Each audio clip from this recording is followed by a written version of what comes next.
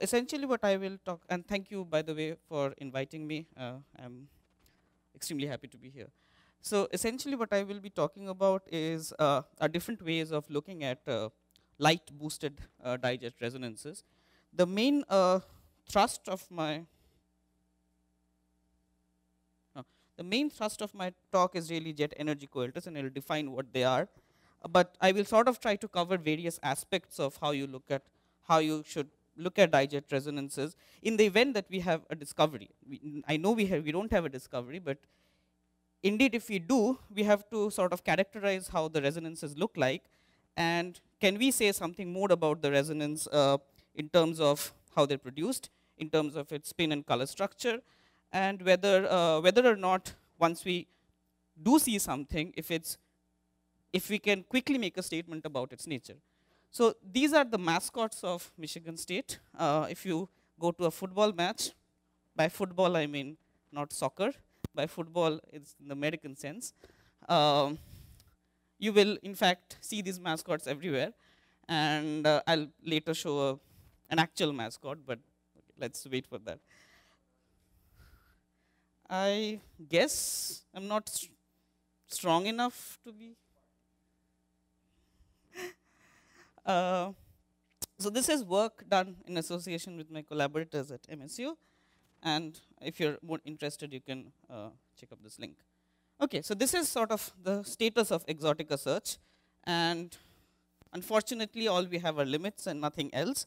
Limits, of course, depend on what you're looking at, the couplings, the various benchmark points. So this is a broad summary. It's just sort of a broad overview of things, and all these limits, of course, as you know, have to be taken with a pinch of salt. But of course, when I was a graduate student, I was told that you would find new physics, but we haven't. And so depending on where you are, whether some are in their deathbed, some are crawling, some are in wheelchair, well, we are still BSM hunters, so we sort of try to keep calm and collide hadrons. Right, there's something wrong here. My slides, next slide has a,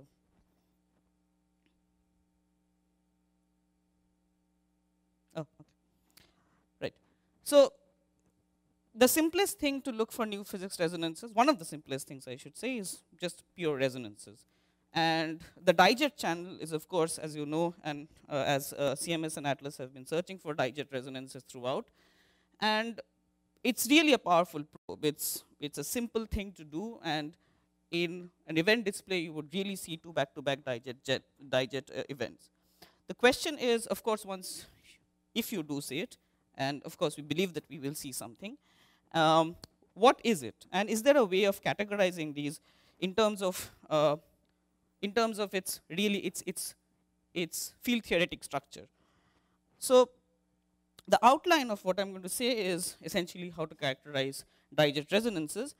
I will use benchmark models just to highlight the differences between various types of models, but this is not an exhaustive list.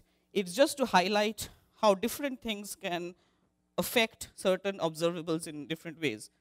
So I will talk about the so-called color discriminant variable, and this is really for broader resonances. And then there are these two really interesting methods to look for narrow light dijet resonances. The first one is called a jet energy profile, and the second one is, as I will say, jet energy, as I will talk about the bulk of my talk, as jet energy correlators. Okay, so instead of going into the details of the model, etc., so I'll keep referring to this cheat sheet, and the cheat sheet is really looking at different kinds of models. So I have a leptophobic. So for all of this talk, I will be only dealing with leptophobic objects, and so there is the leptophobic Z prime, which, as you know, is a color. It's a vector, but it's colorless.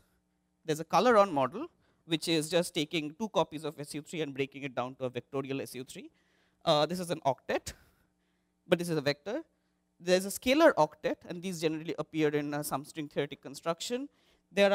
So this is an 8 of SU3, if you like. This is a 6 of SU3. This is a sextet diquark, and there are excited quarks. This is a 3 of SU3. And you have a spin 2, which is again colorless, but it has a spin 2. And there are these dominant decay modes of each of these. So the leptophobic Z prime decays dominantly to QQ bar. The coloron, again, it's produced and decays to QQ bar. The scalar octets and spin 2s are generally, the dominant decay is always gluon to gluons. The sextet diquarks and excited quarks decay as QQ and QG. So let's see if we can do something by looking at the decay, by looking at the color structure of these objects. So before that, let's also remind ourselves what the limits are. So these are really for high mass resonances. So this goes down to about a TeV. And you can see that the limits are about 10 to the 2, 10 to the 3 picobarn-ish. Remember that when you reinterpret this in terms of a coupling, the Z prime is like a Z. So the Z has a cross-section of about 10 to the 5 picobarn. Now, since your principal background here is QCD, as you go down in this mass, your QCD background is sort of swamps everything else. And so that's sort of the ballpark number that you can go down with these masses. How you look at light resonances is, of course, an interesting issue, and I will come to that next. But before that, let's also look at broader resonances, high mass resonances. And the one thing that I will talk about here is the so-called color discriminant variables. And again, let's go back to the cheat sheet, and let's talk about these two models. One that is dominantly decaying to QQ bar. Both are dominantly decaying to QQ bar, but there's one that's colorless, and then there's one that has a color 8 of SU3. So let's look at a generic cross-section structure for both. And for all purposes, you can sort of factorize the cross-section into a branching ratio, a factor that depends on luminosities, masses, etc., and a prefactor where the difference really is this factor 8 versus factor 1. Right? And if you assume that these are universal flavor coupling, you can immediately define a discriminator, a variable called dcolor. And I can define this as some m cube over gamma times sigma jj. And the only place where this will differ is in this initial color structure. Right? So this is, of course, useful whenever the width is measurable. It's broad enough. And what it distinguishes directly is the color structure of the resonance. Right? Because that's all that I'm looking at.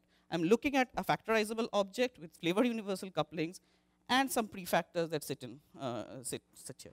So let's see how this works in principle. So this is a plot of coloron versus leptophobic model, and this is a log plot of the color discriminant variable. And you can see that these are pretty well separated. Okay. Of course, the assumption here, of course, always is that I can measure the width. And if you can measure the width, there is at least a patch of parameter space where these are very well separated. So this is some work that was done late in 2015 by these authors.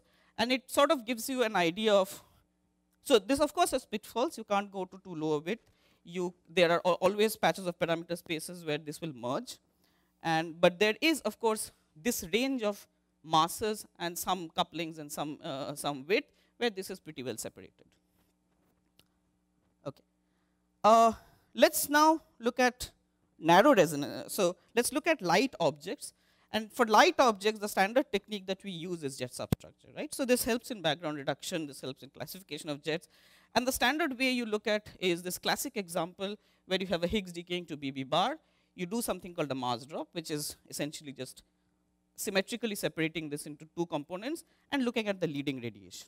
So you filter out everything else, right? You keep one leading radiation.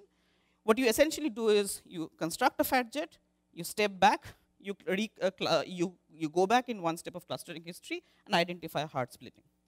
Now what generally in all substructure algorithms, and for good reason, what you do is to just take one leading radiation, and that's mostly because you want to avoid all the underlying event, all the contamination, everything. So you basically do something called a filtering, right? But then you have radiation which carries a lot of information about the resonance to start with itself, which you generally miss because of this whole filtering object. And so remember that the separation between these two objects generally depend on a splitting function, right? On the PT of the object, and for equal splittings, if the splitting function is half, this goes as twice m over PT. But radiation, of course, the jet has a mass, and the jet mass, of course, depends on how you measure the jet mass. In principle, you should always look at splittings and radiation. And if it's a gluonic radiation versus a quark radiation, there is this factor CF and CA sitting in front here, right?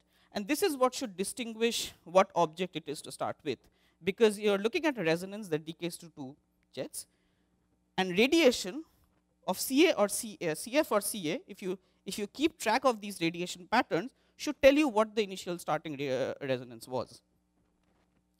So, of course, we know that jet substructure is extremely useful. It looks at highly collimated object that contains most of the energy. It has measurable macroscopic properties, meaning you can measure its mass, transverse momentum, radius, rapidity, etc. And it has information about the nature of hard process. But most often we neglect or we filter away, and again for good measure, because you really want to get rid of the QCD background, etc. But it does carry information. So let's look at how that works out. So if you look at a general radiation cascade, you look at an endpoint starting cross section, and you look at one subsequent radiation. So you can just parameterize this as some d sigma n times a splitting function. The splitting function, of course, depends on whether this is a quark splitting or a quark-gluon splitting or a gluon-gluon splitting, right?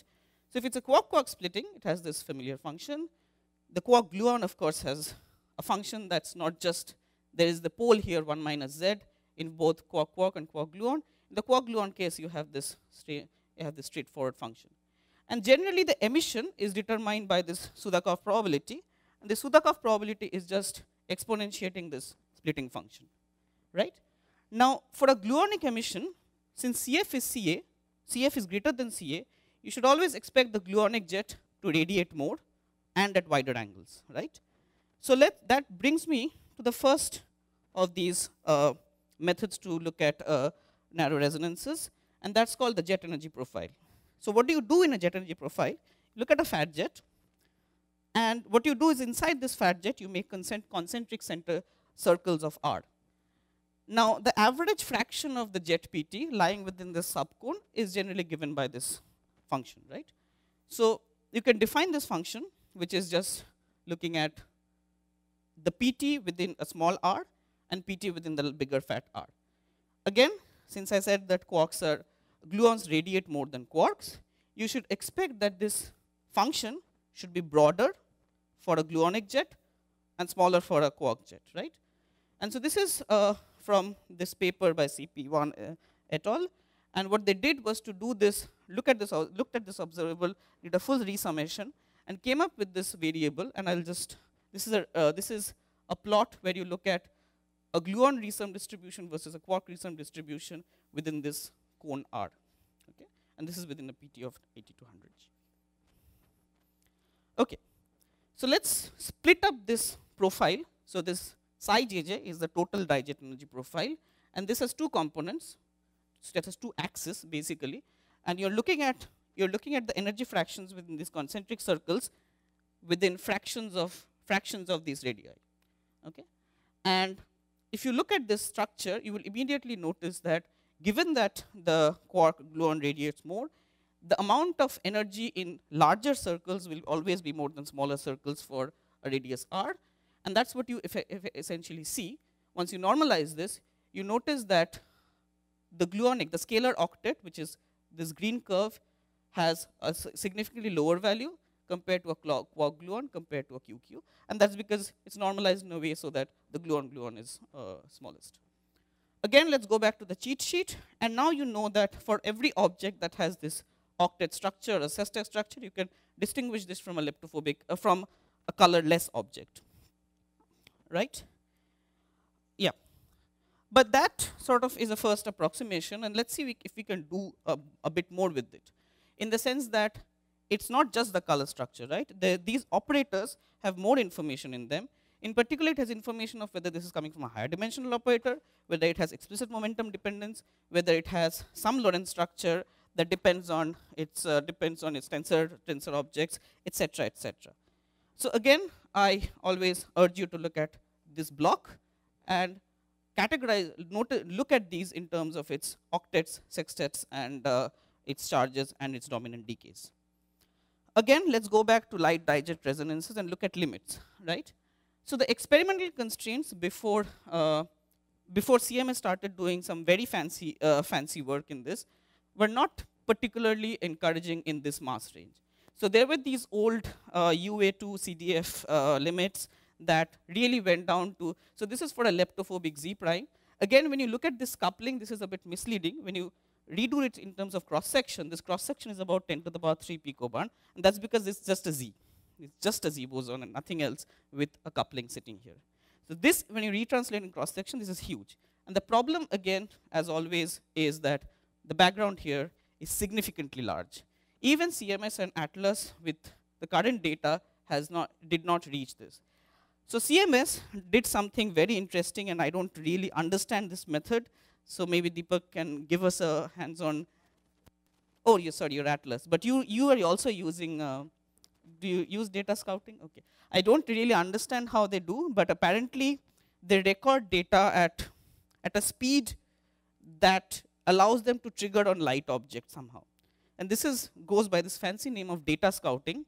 And with data scouting, what they did was to dramatically improve this limit in this low mass, in this patch of the parameter space, that went down to about a GB of 0.3. This is just the coupling to the Z prime, right? And again, I don't know how they really do it, but this is a fancy way of just extracting the data from their initial trigger states.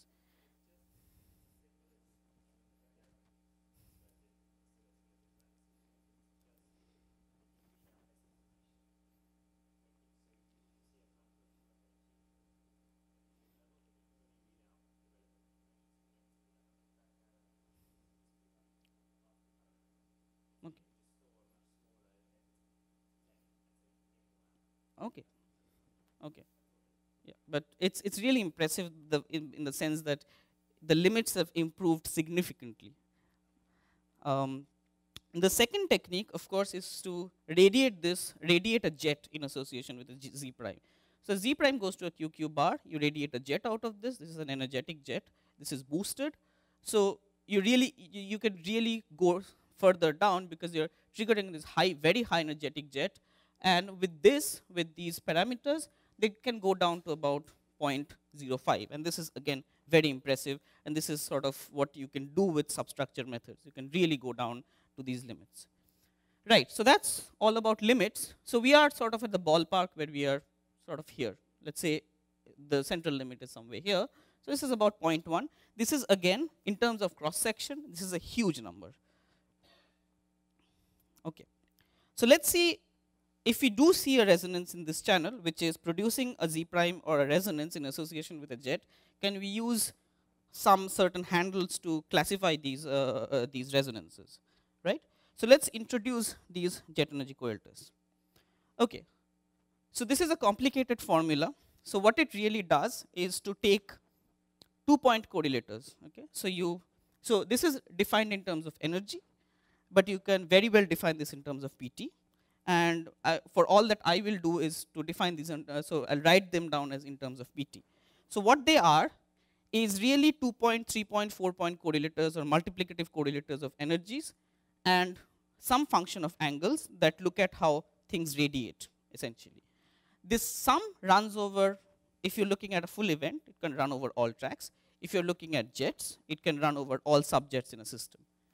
If you write them down carefully, the first 0-point correlator is just 1, nothing else, because this exponent is 0. You're summing over just one object, it's just 1. The first correlator is just a sum of the PTs, so HT, if you like. The second correlator has this interesting structure where it's 2-point correlation between PTs, and then it's the distance between the two objects. The 3-point correlator goes further, it looks at 3, and then it looks at pairwise objects. What is the lesson out of all of this? The lesson is that it's not just the PTs, you're also looking at point by point structures of how things radiate outward. So let's see if I can apply this. But before that, let's also define some interesting things. So first, and by the way I'm going, so people who are familiar with jet algorithms would realize something called n sub jettiness and the way of defining n sub jettiness in systems. So first define this ratio, which is just taking an n plus 1-point correlator, dividing that by n, and then define the dimensional ratio of these two. And this looks close to what you would call correlation an n-subjectiness, with the caveat that the n-subjectiness function does not have this angular exponent. Okay, that's all that I want you to take for. For example, if you look at C1 beta, I've again written this in terms of in terms of energy, but you can write it in terms of PTs. So this has this two-point energy PT function, and something that tells you what is the pairwise angle between the first two jets, or every jet, let's say. So let's look at this from a very QCD perspective. So C1 beta, if you work it out, is nothing but a splitting function between two objects, an angular exponent raised to this, an angular variable raised to this exponent beta. If you resum this, so you resum this observable, you would notice that this resum distribution has this very interesting form, which is a logarithm, which is this logarithm, and the discriminant, you can just define it in terms of these C's. So these C's are nothing but CAs and CFs. So if you're looking at a quark versus a gluon, you can find a very simple discriminant between two objects, which is the CA over CF, right? And this has been done by both CMS and Atlas. This is just looking at QCD jets, and you can distinguish between quarks and gluons. Okay? So quark jets are always peaked at smaller. No, so this is Pythia, but CMS and Atlas have both actually done this on data. So they can distinguish it at some level. Of course, depends on the process. They have actually used it for Higgs, to discriminate backgrounds against Higgs. Okay. Again, like I said, this should be sensitive to wide angle emission.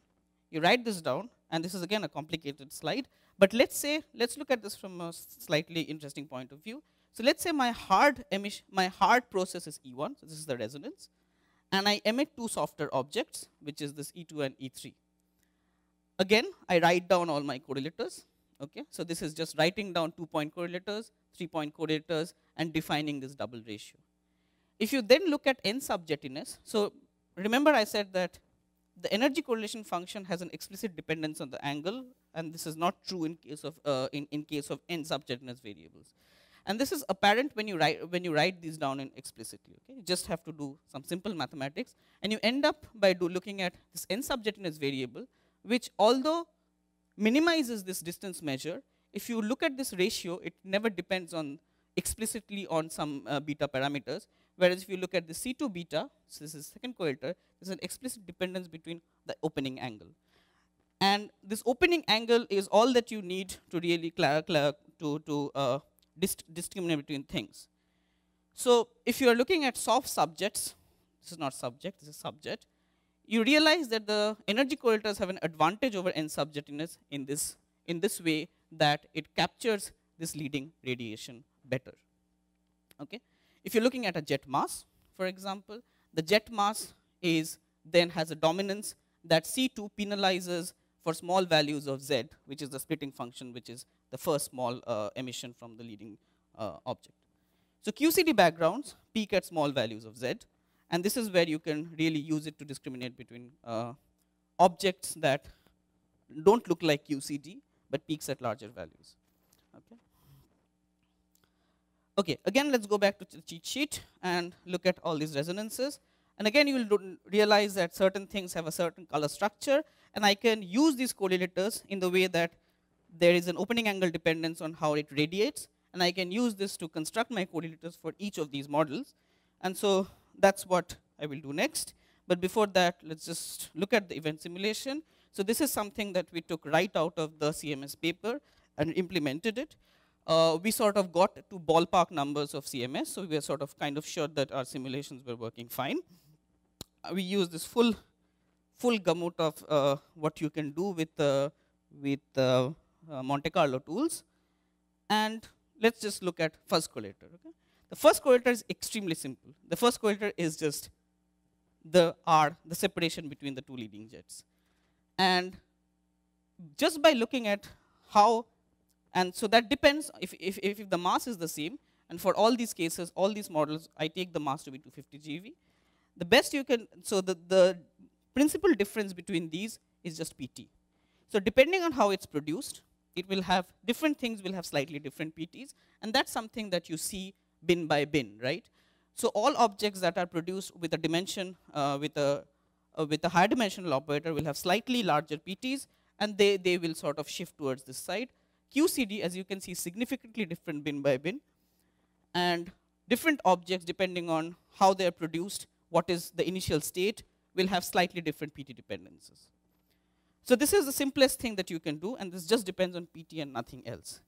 But now you have higher point coators, and let's say I produce an object X, and I radiate this object and a gluon, right? You can then write down these C2s and C3s, and if you look at C2s, you would realize, so this epsilon is nothing but the ratio of the soft jet over the hard radiation. So since this is small, so this is really at the limit of a soft and coordinate emission, it peaks at 0 because it's really small, 0 or close to 0 because it's really small, and it should go closer to 0. C3 beta, as you will see, that it only depends on opening angles, and there's no PT dependence at the initial state. So this should shift away from 0. So this is at parton level, right? And at parton level, you only have the hard process plus the significant radiation. But then showering affects a lot of things. And this is how things look like when you shower, and this is a plot of C2. And you can see that all these resonances are very well separated now, right? So they are very well separated, and bin by bin they are. So C2, for example, you can see, make sure that how this works. QCD, which is a color octet, spreads out because it radiates more. It has wide angle emission. So the next one is, of course, if you look at octets, so scalar octet, for example, it's highly radiative, so it almost follows QCD. Spin 2, which is a scalar, has significantly lower radiation, so it always peaks this way. Z prime, which is a vector but colorless, has absolutely no color information, so it peaks close to 0. You can separate, and a combination of these two can then separate out all the resonances bin by bin effectively very well. All you have to do is look at the size of the peak, and you have to do a two-dimensional bin likelihood. Okay, and that's what we do. So let's look at a two-dimensional likelihood with both C2 and C3. And so these horizontal lines, so since the current exclusion of GB is around 1.5 at a mass of 250 GeV, we take a value of GB which is 0.6. So that gives you a cross-section of 25 femtobarn inverse. This cross-section is about a picobarn. So with a 25 femtobarn cross-section, which is much lower than what the current exclusion is, we look at how well we can distinguish. So all we do is a bin likelihood, bin by bin, and we look at how well this can discriminate. So you see that the largest discrimination comes from this one. So this is a Z prime versus an excited quark. The Z prime does not have any color structure, right? The excited quark is a sextet, and plus it also has some momentum dependence coming from its operator structure. So a combination of a lot of things, mostly radiation, helps it to distinguish, and you can see that you can distinguish it with already about 100 femtobarn inverse luminosity. So if you discovered an object, you could tell them apart at this luminosity. Okay.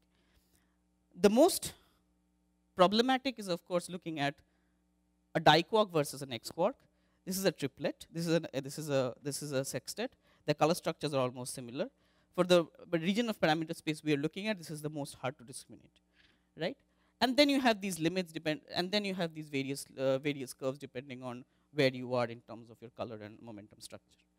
These vertical lines are basically S by square root be 3 and 4, and these are just these are the discovery reaches for this cross section, for these cross sections.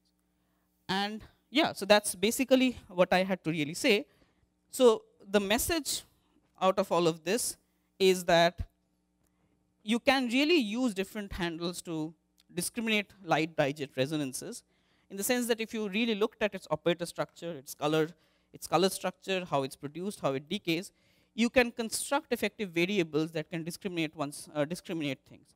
Not just that, if you looked at these plots and you saw that QCD was significantly different from all of these, you can even use these variables to suppress background. Okay? And that's something that CMS has already done, in fact. They have looked at these and they have tried to optimize these variables to to suppress background. What we do is go a step further. We say that it's just not discovery, but you can also use these to discriminate. Yeah. So that's okay. I'm way ahead of time. So open for discussion. So my conclusions are really, so these are powerful probes of resonances. They can be used to discriminate on the basis of the kernel momentum structure, and this is also a powerful tool to suppress standard model background. So what can we do? So one of the things that you can always ask is that, okay, I looked at a few scenarios where you can use these subjectiveness variables or correlation variables to look at to discriminate between objects, but these are not optimized, right? So one of the things that I did not optimize over is this exponent beta. So this exponent beta is really a weighting factor in the sense that as you increase the exponent, things get separated more, but there's always an optimum beta for which this is done, and this is something that we did not perform. This is something that one has to look at. One has to also look at regions of parameter space where maybe the n-subjetness or jet energy profiles may be more interesting to look at. And this is also something that is ongoing. So what we are really looking at is optimizing over the angular exponent.